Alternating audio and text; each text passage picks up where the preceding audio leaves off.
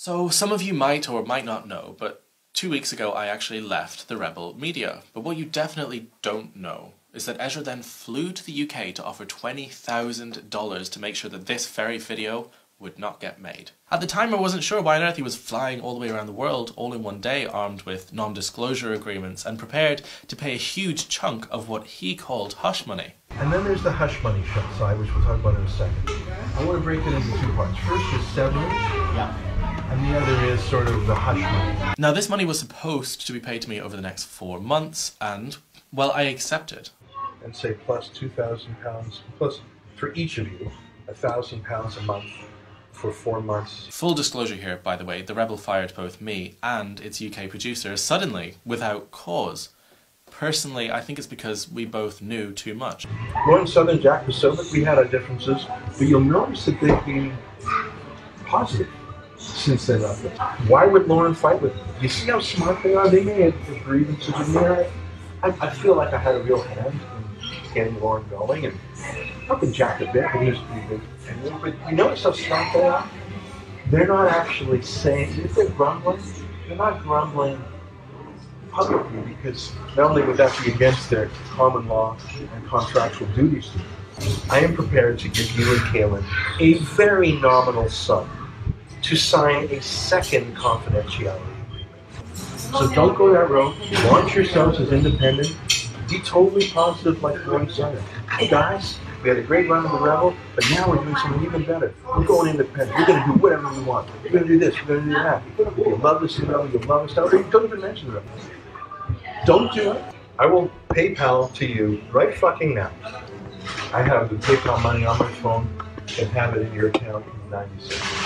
Now the Rebel takes its money from ordinary, hard-working people, but it also quietly takes a lot of money from less ordinary, more wealthy people too. And the more I think about it, the more I realise why Ezra was so keen to chain me up with paperwork and threats, because the ordinary, well-meaning people who are donating to causes deserve to know that what's happening with their money. They deserve to know where it's going, and Rebel doesn't want them to. But why? Why doesn't Rebel want them to know the truth? We're going to talk about how you crowdfund. And if you try and sell that to a real newspaper that has something to lose, I'll have King's Gap make 10 phone calls and 10 emails, and they'll just get everybody to take their defamation down. I first began to believe that journalistic integrity wasn't a priority at the Rebel when they began pulling major stories I was covering. First was a massive scandal. It was completely damning that I uncovered at UKIP. Basically caught the party committing what looked like electoral fraud. And we had proof. But Ezra, he didn't want to know. In fact, when he saw the video, he actually flipped out and pulled it, demanding we don't ever mention it again. He actually accused us of campaigning for the candidate that the party was trying to screw over. But the thing is, Ezra didn't seem to care about the truth. He openly talked about his plans for Nigel Farage to join the Rebel before, even trying to get him out for dinner with us all, hoping to form some kind of alliance. The problem with this story?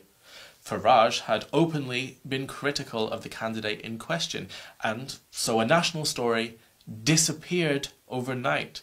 Paul Joseph Watson was also invited to this dinner, by the way, in what seemed like yet another attempt to hire him right out under from Alex Jones. Obviously, he never showed to that dinner. So, in fact, these erratic and aggressive emails weren't uncommon.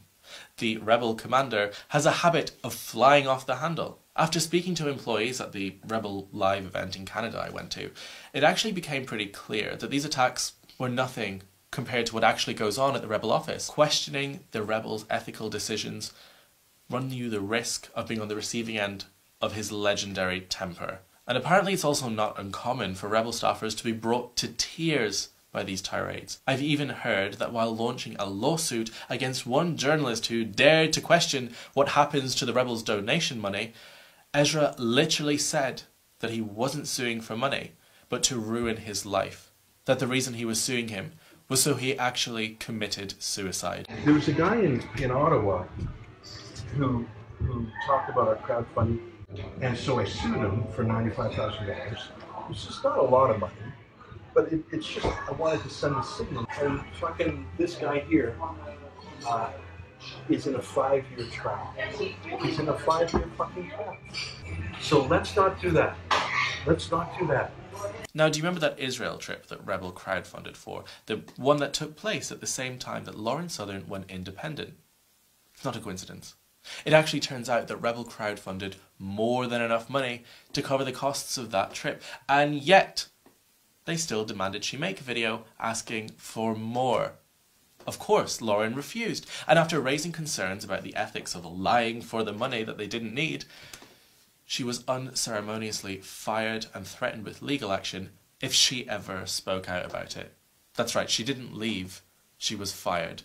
And this brings me to my main point, and that's what the Rebel does with your money. The Rebel presents itself as a crowdfunding source of real news, conservative commentary, and the other side of the story. But the more I learned, the harder it is to believe that Rebel is actually nothing more than making money. The Rebel makes enough from its shows to cover its costs, and apparently it even makes more from backers on top of that. So what on earth does it need with your money?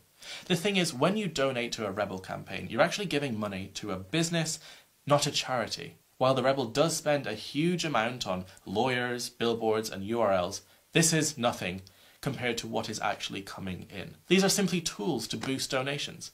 See, emails are key for them. At the Rebel, you're put under immense pressure to create petitions and to turn stories into campaigns.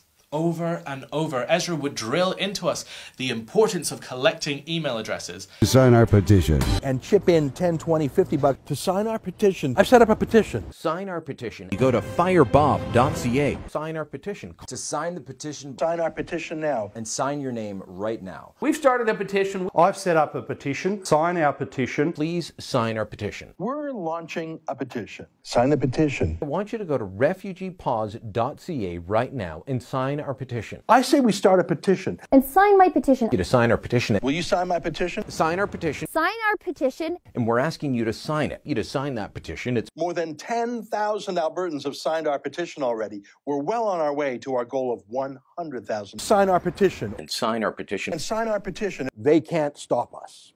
Even once boasting over dinner how easy it was to use a website called Nation Builder to send 100,000 people an email asking for money, without the media or the public knowing anything about it.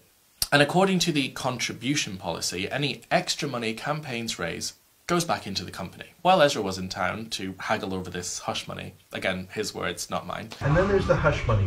He used this as a threat, boasting that it protected him from anything anyone might say about what they do with that money. But the thing is, this policy isn't clear about what exactly the money goes on, and it isn't easy to find either. Earlier today I followed the donation procedure, and at no point was any of this information ever offered to me. In fact, I had to go off the Rebel site and search Google, and I had to Google Rebel Media donations terms and conditions just to find it. I mean, yes, it's still a page hosted on the Rebel site, but it doesn't look like anywhere on the rest of the site actually links to it directly. So, what exactly is happening with that money? Well, Ezra would often push videos as a priority because they, in his words, pay all of our wages this month. As if Rebel didn't already make hundreds of thousands without donations. So, say you're donating to help 60,000 families made homeless by wildfires, or to cover the legal fees for a young rape victim, or to create a documentary about Christians facing persecution and violence in Iraq. Well, where does your money go? Here's the thing. No one really knows. When the Rebel asked for money that it already had for the Israel trip, what exactly was that money for? When Laura Loomer was arrested in New York, Ezra had already set up a donation page for legal fees. And that was before she even stormed the stage. When Rebel said it needed $25,000 to make a documentary about Iraqi Christians, the documentary never happened. Instead, the Rebel produced a series of 2-camera pieces from Iraq asking for money. I was even told the videographers weren't even allowed to get out of their car to gather footage, as that wouldn't directly make money. And now the rumour is that the Canadian Revenue Agency are about to audit the crap out of Rebel Media fundraising, on suspicion that the money is going to pay Ezra's own hefty legal fees. And whether that's true or not, one thing is for certain. Ezra has explicitly refused to release Rebel's accounts. So it looks like you won't know where he's spending your money.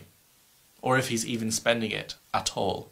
Even Rebel co-founder Brian Lilly has now left the Rebel, publicly blasting their lack of editorial behaviour and judgment, something he says will destroy the Rebel and anyone attached to it. And I have to agree. Just look at the Twitter and the YouTube comments. It looks like everyone is ditching the Rebel, and soon Ezra and his partners will be left alone with only Laura Loomer for company. The minute this video goes out, there will be demands shouted into phones, and letters and emails will be flying back and forth between lawyers, and he's going to make sure that I pay for what I said today. So in the interest of free speech and the public interest, I urge you now to download this video and re-upload it, share it, whatever you can. Because Ezra has a history of aggressively taking down content and channels that he doesn't like. It's pretty likely I'm going to be sued. Probably almost immediately. But enough is enough. I'm calling time on this bullshit. For too long, people have been allowed to donate, literally blindly, to a corporation that's simply a money-making machine. I believe that Rebel is an ethical black hole, and if people are giving their hard-earned money to it, they deserve to know the truth. After all, if there's nothing to hide, then there's no reason for Rebel not to publish its accounts. In the meantime, I'm looking ahead and collaborating with a few others to launch a new channel.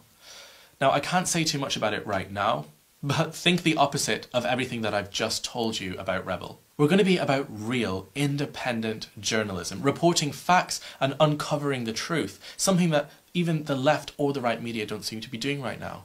We're building a great team, and we want to cover the stories that matter, not just the ones that make money. Ezra and his lawyers are probably going to try and make sure that this never, ever happens. So if you want to help, if you want to donate and help us build real, ethical, independent media, then I'll leave a link at the end and in the description. Because we're going to be doing things differently, starting with the accounts. Every single penny that we receive in donations will be recorded and reported to you at the end of the month, so you know exactly where your money's going, unlike the Rebel. Oh, and by the way, there's way more to come on this story. So watch this space.